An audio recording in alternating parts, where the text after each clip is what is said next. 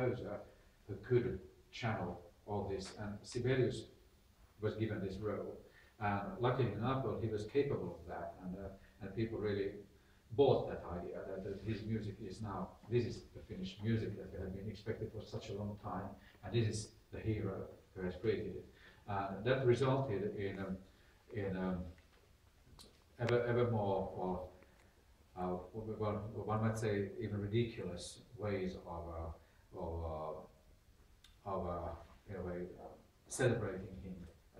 His every anniversary was a bigger celebration, and always bigger monuments and places named after him. Actually, he didn't like that too much. He said that, don't build monuments for me, play my music. Well, but we have forgotten that quite well.